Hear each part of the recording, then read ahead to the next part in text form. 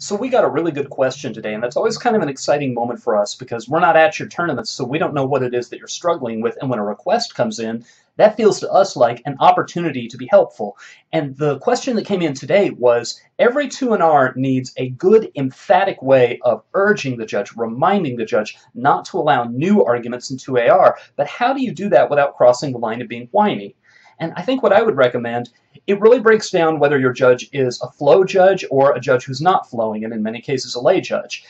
And with a flow judge, you can pretty much take it for granted that they are flowing so that they can keep track of the chain of extension and they can spot dropped arguments. So the way I have seen really successful debaters over the years phrase it for flow judges is really they just ask them to draw a line backwards. They just say, for any argument that you hear in the 2AR that is important enough and good enough that you think it's going to be a turning point in your decision, do us a favor, take 1 extra second and draw the line backward from that argument to where it originated in the 1AR. And if you can't find the spot, then disallow it.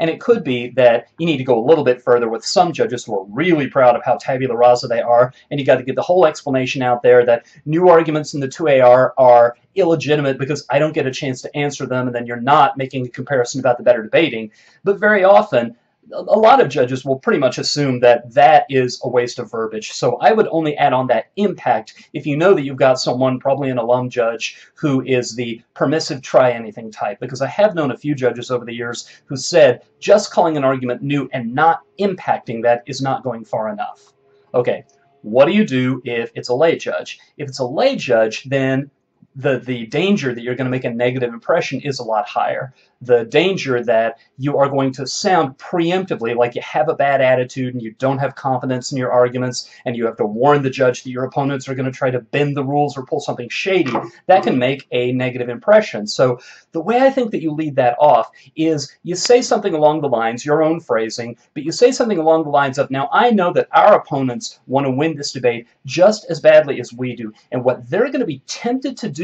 in the speech that follows is they're going to be tempted to offer you some explanations and some arguments that have never appeared before in the debate. But here's what I would like you to think about. I want you to keep in mind that debate is not a contest in which side is closer to being right. Instead, it's a contest in which side did the better debating. And the object of the game is to be able to carry your argument in the face of refutation from the other side, which is why this event is different from simply persuasive speaking. So, if they make an argument for the first time in the last rebuttal and we never had a chance to answer it, they can be as correct as they want, but it's not good debating. You might think of it as the way every 4 years at the Olympics,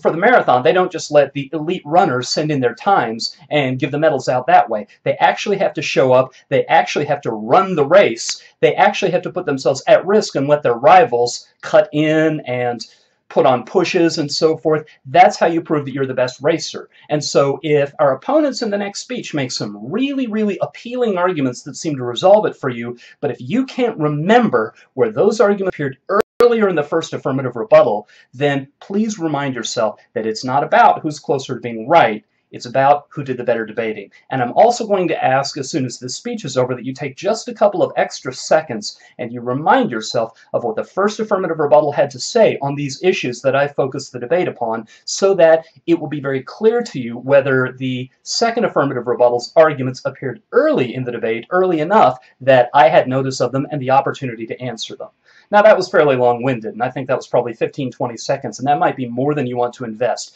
But the elements of it there are, I think you begin by saying, if they make new arguments in the next rebuttal, it'll just be because they're excited and they want to win. So you take off the table the issue that you might be calling your opponents a little bit sub-ethical, a little bit shady, a little not to be trusted,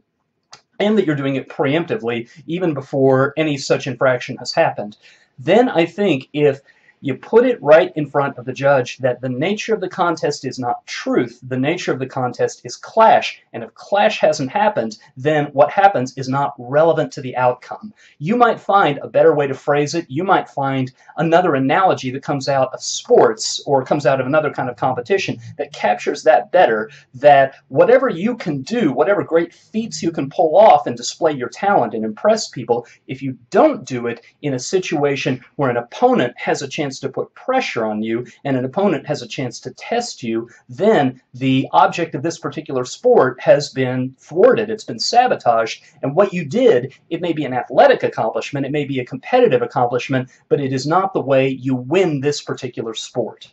So those are some possibilities, I think, and really I think that's the kind of explanation that you would want to play test in practice rounds a number of times until you could get the wording whittled down to where it feels really good in your mouth, to where you've got it in your own phrasing and you're very familiar with it, and it's not going to take on a life of its own and become a way of rambling. Because really, I think, if I were you, and if you have the discipline to do it without eating up a lot of your time, it's the kind of explanation you would introduce near the beginning of the speech and then have a shortened version of it at the end of the speech. Because social science research makes it very clear, if you want something to be memorable, put it at the beginning of your message, put it at the end of the message, and really maximize your chances with a developed version at the beginning and just a reminder at the end. So those are some tips, and best of luck to you taking those pesky 2 ARs and